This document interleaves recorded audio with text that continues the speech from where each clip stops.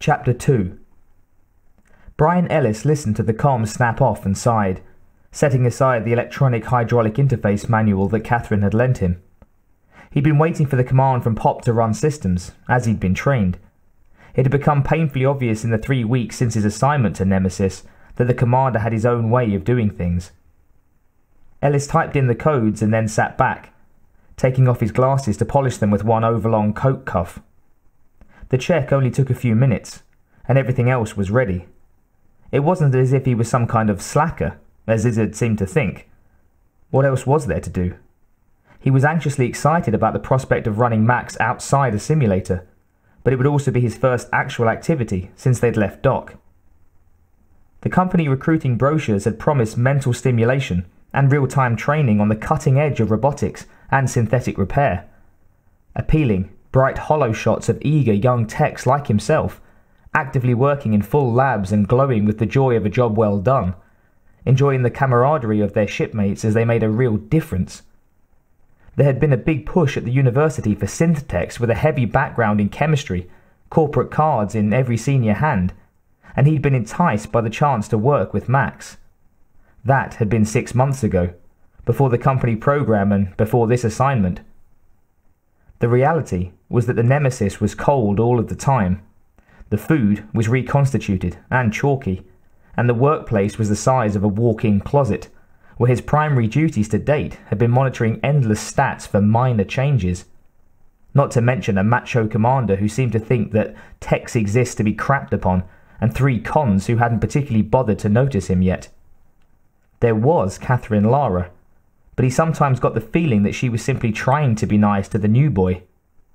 Although she seemed interested in the robotics work, she didn't seem interested in him as a person. Story of my life, yes? He'd never been very good with people anyway. Machines were much more understandable. Still, the brochure camaraderie had been appealing. Perhaps when he felt more comfortable with his job, he'd attempt to strike up a dialogue with some of the team. His work was essential to their survival after all, and Pop would be leaving soon, which would almost certainly help matters along. He could endure the commander for 3 more runs, couldn't he? Ellis put his glasses back on and watched the systems check run. The lab only had 1 chair, surrounded by screens and buttons, and a ceiling low enough to reach up and touch while standing. Thick bundles of electrical cords snaked through the wall directly to his left, where Max could be seen through a shielded window, smudgy with plasticine dust. Max looked exactly as he'd looked through the 1,000 times Ellis had glanced over. Inert, inactive, expensive. Dead tons of metal and weaponry hooked up to over a dozen tubes, a machine with no power source in a cold, blank room. Of course, all of that would change soon. The power source was there, only waiting for the touch of a button to spark into action. Waiting for his touch. Maybe this would be worth it after all, in spite of the long wait and the numerous drawbacks. He had to admit, it was rather exciting now that the moment was close at hand. This was the kind of work he'd always been fascinated by. The machine as a physical power, led by the whims of man for the greater good of all. Perhaps a naive and idealistic view of his career choice, but one that still drew him as nothing else could. The monitor in front of him bleated softly to let him know that the check was over. No deviation from textbook standards, no irregularities except for a lysine flutter that his Max had always had. Every Max had its own idiosyncrasies. The training model had been diabetic. Pop's voice suddenly blared loudly over the shipwide, causing him to jump in his seat. Silent treatment over, so it seemed. 5 minutes until atmospheric break. Ellis took a last look at Max's condition and then belted in, wondering if it would be everything he hoped. This was what he'd worked toward, for the few critical moments when his skills could be called upon to save human lives. Would he perform as well in true crisis as he had been trained? Lieutenant Lara was the fail-safe, would take over if he stumbled, but his 20-run contract would be terminated, and he'd end up in a small sub-corporate lab somewhere, running repairs or studying tissue deterioration. The rest of his life would be mapped out, a safe and tidy existence that would never know the thrill of actually living. Pop interrupted him. "All right, boys, get settled. Here's the count. 3, 2, 1, mark!" Ellis gasped as the Nemesis dropped, heaving his stomach into his lungs, his heart suddenly constricted and seemingly overfull. His blood seemed to surge against his skin, a tingling and not unpleasant sensation, and his fingers reflexively tightened against the armrests. He heard the ground team cackle and whoop from their locker room, joyful and unrestrained through the sudden rise of temperature in the poorly insulated ship. Ellis grinned, feeling a nameless emotion at their voices that unexpectedly threatened to overwhelm him with happiness. "This is life," he breathed, and closed his eyes tightly as they made their way to the doomed colony. Wesley Accord Teep was at the circus behind his closed eyes, watching the acrobats twirl and tumble. Pretty designs they made, circling, twisting, falling. There were no crowds, no stands, no sound except for the sharp and deep inhalations of the athletes as they performed their beautiful feats of the flesh beneath a brilliant spotlight. "Coming in at 0702, ETA 2 minutes 15. The guy's name is Sturgis, supervisor. Got it? Yeah, Christ, what a sad little rock.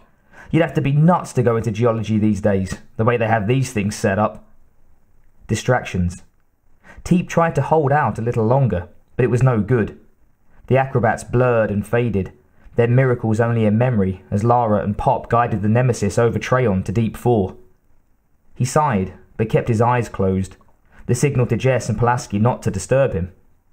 They were generally respectful of his need for a little peace when the Nemesis was going in, saving their posturing and jokes for afterwards. Except, there may not be an afterwards. TP Teep. You want to think about that? What if Treon is where you buy it? Teep scowled. Pulaski's pet name had been taken up by the voice, apparently. He tuned his thoughts to a fuzzy black, breathing evenly and slowly. It had become a familiar companion, that voice in his head, checking in gleefully for almost 5 months now. He watched for it and did what he could not to listen, but it was getting harder. The voice had gathered a lot of material, picking through his memories, visions that he had thought buried or blocked. With each new recovery, the voice got louder. He'd been to hell 11 times now, but at least one could escape from hell.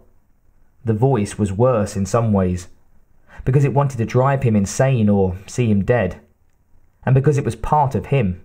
There was no way out. Check that shit. New picture. A white vastness, dotted with pockets of shadow. A plain of sand that filled his vision, deep and black. Endless, even breaths. Time passed. Maybe only a few seconds, maybe longer. As soon as he wandered, the desert began to fade, giving in to reality. Teep groped for something to hold on to, some focal point to keep him there. There. A lone wanderer far below, trekking across the waste but headed for nowhere. No bigger than an ant, maybe? Ants like monsters breathing with nightmares and teeth that stink of carrion death. And is that you, Teep? Is that you in their teeth? Teep opened his eyes wearily. The voice had learned a trick or two of its own, the rat bastard. Across from him, Pulaski noticed that he had tuned back in. The Candyman grinned and raised a clenched fist in the air. The left side of his mouth was smeared with chocolate. "You know it, balls of steel, Teepee." "Wouldn't know it. Mine went in and never came back out when I took this job," he managed, and pasted on a lopsided grin. Pulaski talked a lot of bite, and was badass with a rifle, but Teep usually thought of him as a kind of big, dumb dog. Intimidating at first, but loyal to the death, as long as you kept smiling at him. He could almost hear the huge man's gears grind to life beneath the short white mohawk as Pulaski searched for a one-liner to shoot back with. Teep waited him out, suddenly eager for a bit of conversation, even with a dope like Candy. Sometimes talking the game worked at getting him through landings without the voice. "At least you still got 'em, right? My ex-bitch wife wears mine like they're earrings." Pulaski slapped one meaty thigh and roared at his own wit. Gee, Candyman, she told me they fell off while she was shelling peas and forever lost them. Of course, maybe that was just pillow talk. Pulaski worked that one over for a moment and then decided that it was a keeper. He slapped his thigh again, braying laughter through horsey white teeth. Teep wondered what it would be like to be someone like Pulaski. Big, dumb, happy. Just smart enough to enjoy wine, women, song, and a good brawl every now and then. Not enough brain pan to concern himself about what came next. Actually, maybe the Candyman was a genius. All right, that's enough. Jess held up one long-fingered hand while Pulaski shook his head, still chuckling. You want to listen up now? I got something to say. From Jess's carefully patient expression, Teep got ready for what he thought of as the prologue speech. Martin Jess was a good leader, if predictable. A few words to the boys, get 'em revved up for action. Jess had a deep and soothing voice, brimming with the confidence that Teep had long wished for. We know what to do, and we know how to do it. We got this down to an art and a science. We see the plan, we drop the man, and he takes care of the problem. Ain't no reason to think it's going to be different this time, alright? Clean and smooth. Pulaski's mammoth jaw was set and clenched, his eyes glimmering with the prospect of battle. Semper fucking yeah, brother. Jess looked at Teep, and although he kept his tone light, Teep saw a sizing up in his mild brown eyes. You in there, Teep? You gonna know that we're in there for you? It doesn't matter what you know, Teepy. It's the Max that saves your ass. And then he doesn't even know your name.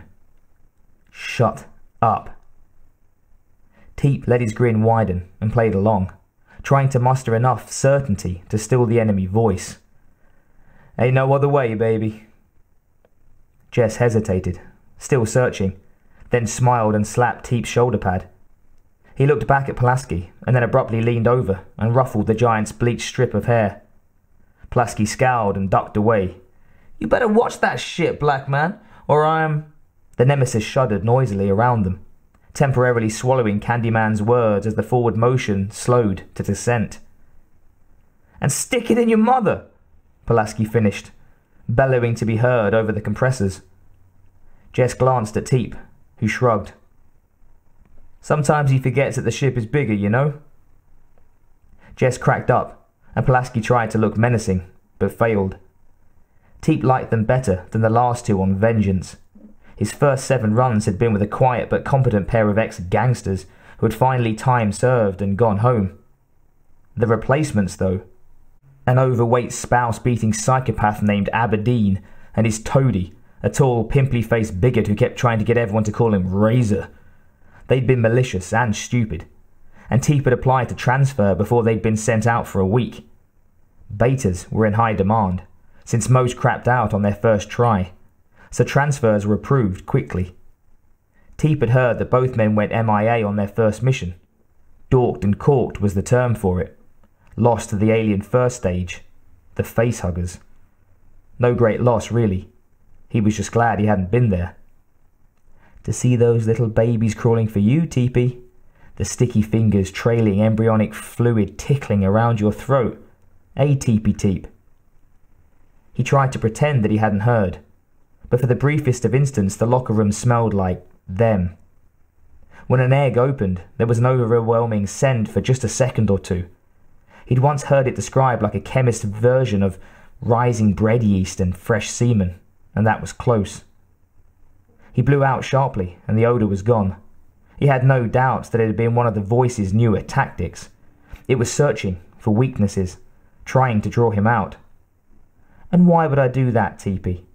How could I do that, unless you were already insane? Teep grinned to himself. He knew how it was. Insanity was relative. Considering what he currently did for a living, he was batting 1,000. The final metallic thunk of the landing gear drew the 3 of them to their feet, checking lockers and shouldering rifles. Down and power down, Pop called out. Let's take care of business, boys. Cargo gates in 2. In the sudden quiet and lack of motion, Teep realised that they were there. An unexpected rush of what was to come crashed over his senses like a wave of darkness, filled his mind with the things he spent all of his waking hours trying to hide from. The stink of bodies dead and dying, a cloying stench like rotten apples and sour milk and vomit, the lithe and cool press of improbable metallic limbs against him in the furious dark, echoing with shrieks of animal rage. Humid, steaming dead air hissed between alien jaws, centimetres away from his own unblinking eyes. Most of all, the terror, the pure sensation of one's sanity struggling to get away, and the knowledge that you cannot hold sway for much longer. Not a snap. It would be the sound of wet tissue gently pulled. You can hear it starting to stretch, and only the very bad place will follow, where the screams never stop. A huge hand cracked down on his shoulder, Pulaski's chocolate-tinged voice monstrous in his ear. "You starting without us there, Teepy?" Teep let it go. All of it. He looked into Pulaski's earnest, stupid face and felt a genuine smile creep into place. "Why don't you do us all a favour and take up breath mints, Candyman? You smell like a fucking zagnut." "You and your mother, pussyface," Pulaski replied promptly. "Enough, white boys. Let's go learn what we can." Jess walked between them, hanging a right to lead them to the boarding gate. Teep brought up the rear. As they walked silently through the belly of the ship, past dim corridors of greased machinery and panels of time-smudged buttons, he tried not to look to either side, not wanting to open up any of his mind's doors. He'd had enough of long, dark tunnels to last the rest of his life. Teep tried to think about blackness, and wondered how close he was to the end of his rope.